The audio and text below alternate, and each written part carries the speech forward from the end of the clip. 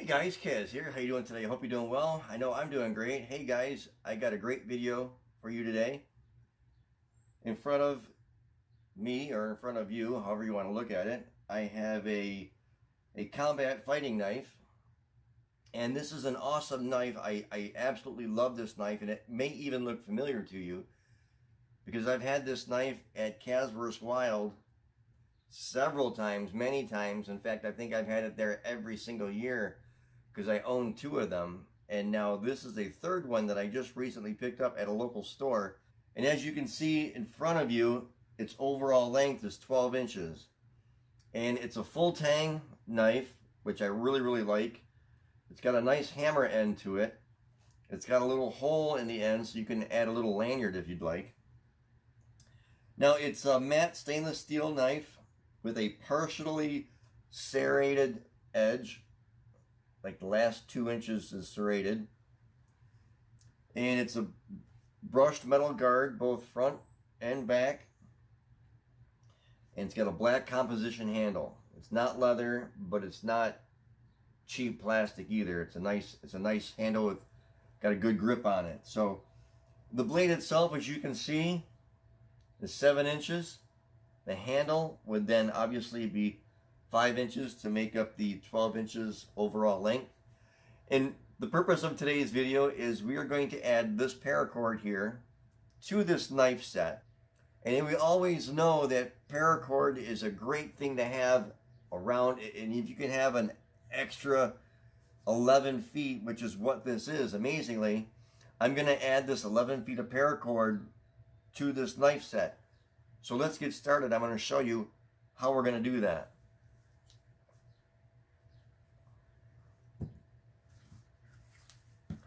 So with my measurement, I have 11 feet of paracord here, and what I'm going to do is I'm going to weave it onto the knife sheath, and I'm going to show you how I do that. But we're going to do it in a very unique way. I'm going to measure out approximately 2 feet. I want to be just shy of 2 feet. So that's that, and that's that. So we're going to go with this much right here, and I have it pinched off with my my fingers here. So we are going to do this. I've got it wrapped around this way. And that is my length right there of approximately 22 inches, maybe just a little bit more. All right, so this is like 11, and then another 11. Okay, so I have 22 inches from the end of the sheath to the end of the rope. It's 22 inches. Now what I'm going to do is I'm going to weave the rest of this onto the sheath, and I'm going to show you why we have this extra here on the end. I'm going to show you after I get done weaving this on here. So let's get the weaving, eh? So we're going to go down this way. I'm going to pull this through. Now this is going to be a little cumbersome to get started, but as we continue on, you're going to get the gist of this idea. So I went down, and now I'm going to come back up through here. I'm going to feed this through. Alright, and essentially what we're going to do is we're going to wrap this around several times. And in fact, even more than several times. Now this may look familiar to you. I've done this on my other knives as well. And like I said, with this overall length right now, it's a little cumbersome, but we're going to figure this out real quick here. And adding this paracord to your knife is really important. So I'm going to continue on right now, and I'm going to fast forward through this. So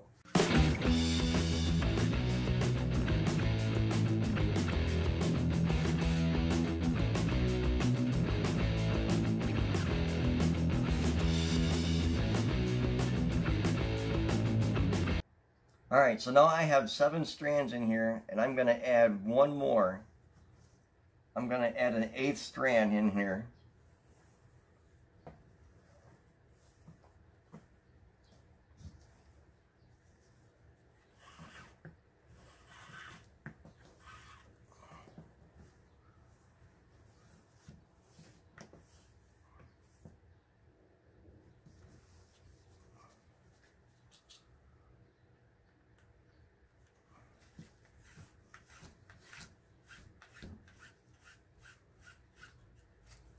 All right, so now we got 8 strands. 1, 2, 3, 4, 5, 6, 7, 8. We got 8 strands in there.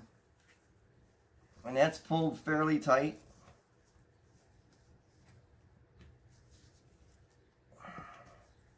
All right, so now what we're going to do is, got it locked down real good. Now I'm going to come through the bottom. I'm going to do the middle here. Okay. Come up from the middle.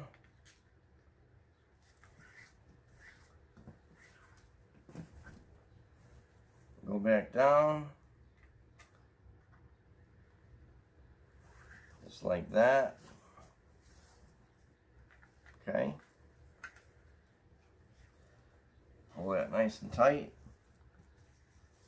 And now what I'm going to do is I'm going to come back to this next slot and do the same thing again. Up from the bottom,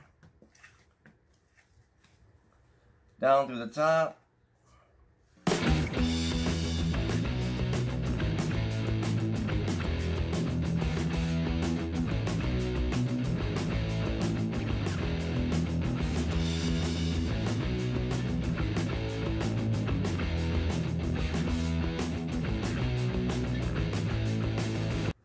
Alright guys, and we are back, and I have 7 loops on here. 1, 2, 3, 4, 5, 6, 7. I'm going to add the 8th loop like I did down here.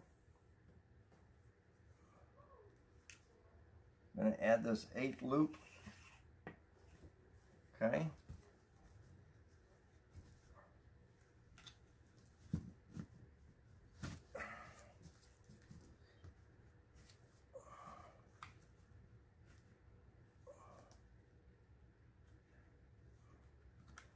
Perfect. Got it right in there. All right. So we've got 8 loops. So we got 8 here, 1 here, 8 here. I'm going to do another one right here. Okay. Come back down.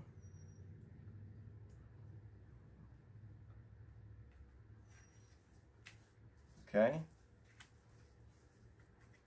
So now that's what we got. Now I'm going to finish this. Okay, I'm going to flip it over. And what I'm going to do is I'm going to go underneath both of these loops right here. I'm going to go underneath this one.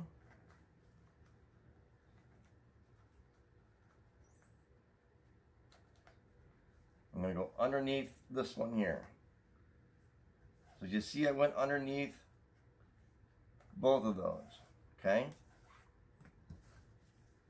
I'm going to pull that tight. Make sure this is all nice. It is. Then I'm going to come up from the bottom. I'm going to finish going down. And there we go. As you can see, it's perfectly laid out. It looks great. And my ends are pretty close. I just got a few extra inches here that I don't mind cutting off.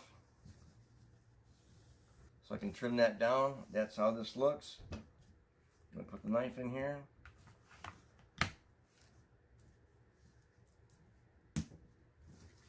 And there you have it.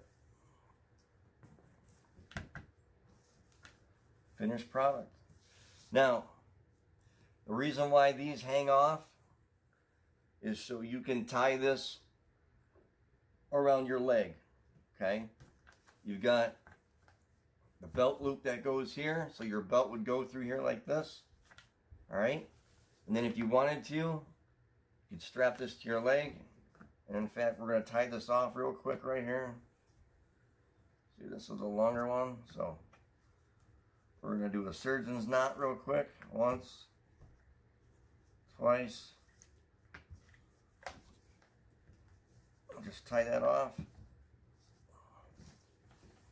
Okay. There you have it.